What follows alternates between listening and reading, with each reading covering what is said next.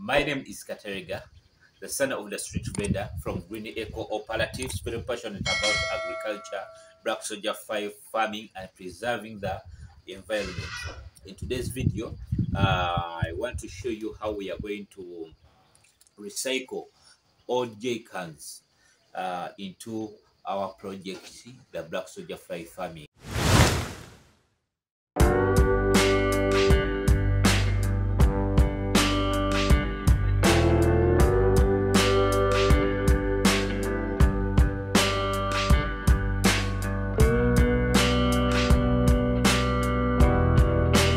These jerry cans, they have been used by oil companies, and we thought instead of going to the landfill and be burnt from there and emit carbon dioxide to our environment, we can make use of them into our project. It's better recycle them into useful product. So for us here at Green Eco, we are going to use them to as feeding bins for our Black Soldier 5 project.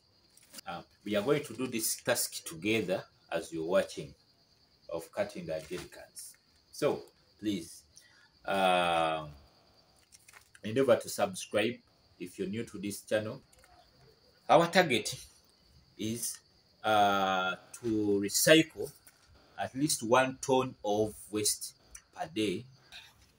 Now the challenge I have is I have to wait for the knife to get hot so that I can cut these jerry cans here. So if you have any other method that you can recommend me, I'm on your way. Because right now I don't have the machine. I know you may recommend me to buy a sort of a grinder, yeah, but the finance cannot enable me to buy that for the moment. So I have to use the available means. So I use a knife. I put it into fire.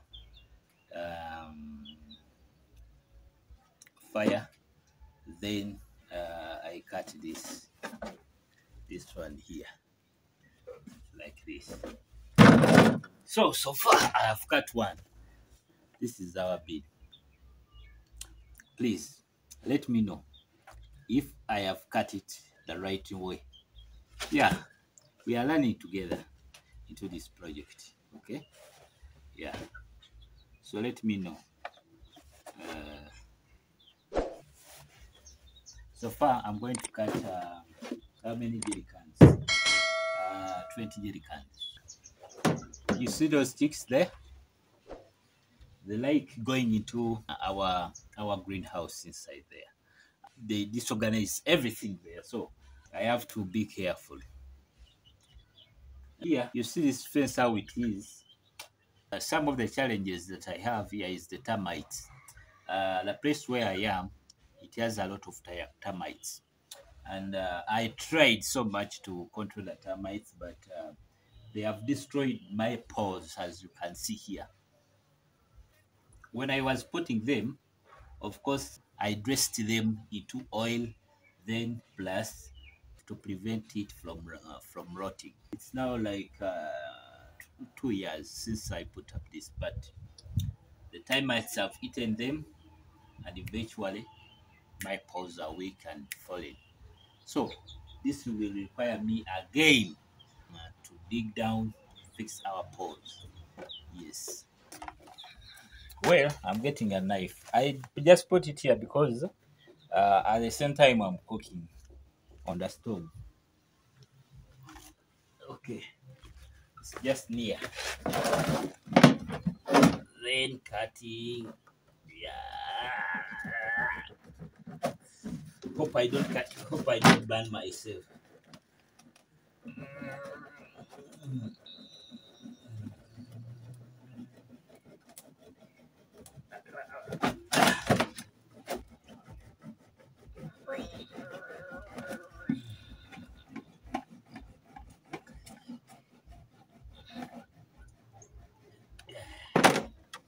Wow. Please Let me know what I should make use of this. We don't want to pollute our environment. So probably me, I was thinking I should collect them, take back where we got this jerry can from. Then they recycle them. They cycle them for me into more jerry cans for which I can use. So me, I'm thinking of recycling them. I'm collecting them, not wasting them, and we have to conserve our environment. Okay, so please let me know what I can use them if I don't take them for recycling. So that is it. So far two. See, this is here. I have the covers. They are covers. So those are two jackets I have cut so far.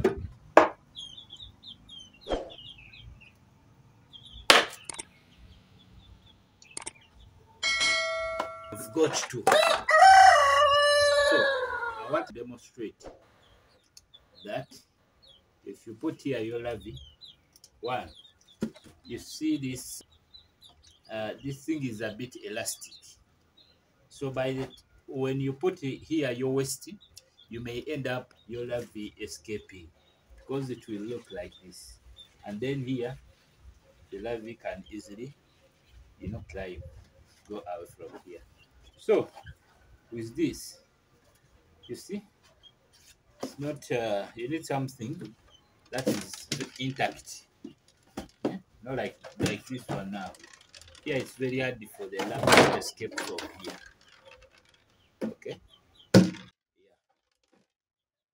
So we're gonna use this.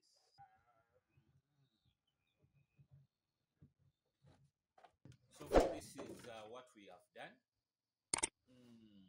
This is our bin. It's a jerry can that we got from the oil company. So we are recycling them for the benefit of our environment. So now we are going to feed our larvae from here. This is where our larvae are going to be fed from.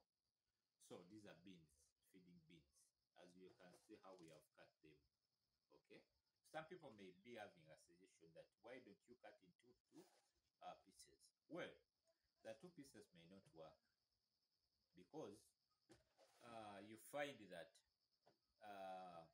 if you cut into two pieces, the pieces are small, so the larvae can easily escape from that bin. Yeah, more so when you have put food that has got some water content. So the moment they get dissolved into the water content, they are able to climb themselves up. So you find that when you have this bin of this size, okay, of the height of this size, it may be hard unless the water content is very much. So that's when the larvae will escape from this bin. Okay. So now this is what